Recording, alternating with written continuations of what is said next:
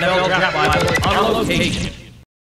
Brandon London here with NUC Draft Bible. I'm here with a good friend of mine, good buddy. Actually came into the Giants organization with this guy, Zak DeOssie. What's up, man? What's up, man? Good to see you. I always tell the story, man. We had a pro day together at Boston College, and then we ended up, well, you were drafted. I was an undrafted free agent here. And now we were rookies together. We were rookies, same let's just say time. rookies. And we lived in the same Avalon. That's right. Back in the day, the Lyndhurst. Yeah, Lyndhurst, baby. Hey, man, how's OTAs going? How's training camp going? Obviously, you've done this now. You're a seasoned vet. So what sort of things have you been working on, or could you say you need to get better at? Yeah, I'm always trying to get better. Life as a specialist, you ride the wave up and down. You're always trying to improve. You're always working on something. For me personally, but now it's number 9 mini camp for myself, and it's important to you know, identify who the leaders are going to be in the room, and make sure that everyone's on the same page, and make sure we get out this season off on the right foot. Would you classify yourself as one of the leaders? I would. Yeah. So I mean, you've been to multiple Pro Bowls, man.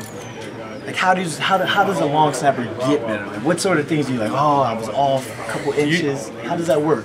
There's no such thing as the perfect snap, and as boring and cliche as that sounds, but it's the truth. You know, you can never get complacent. You always have to be able to be very critical on yourself on every snap.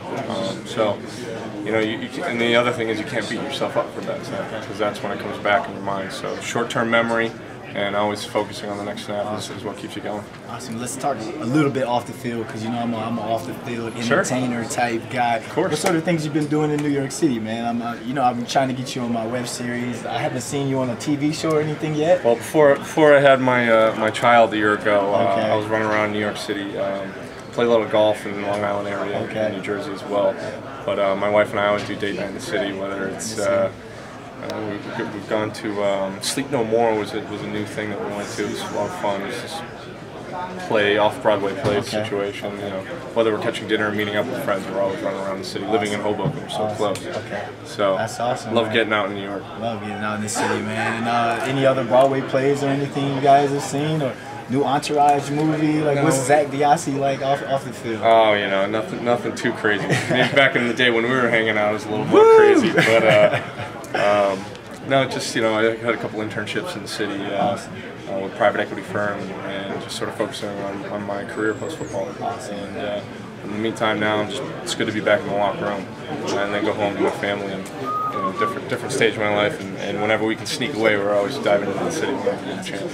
I talk entertainment and being on TV. He's saying post-equity firms and stuff like that. That's Brown. That's still UMass. hustling, whatever it is. Still hustling. It's always hustling. Hey, I'm Brandon London with Zak DeOssie on NUC Draft Bible. Thanks, Zak, for coming on and talking to us. Thank you very much. An NFL Draft Bible exclusive.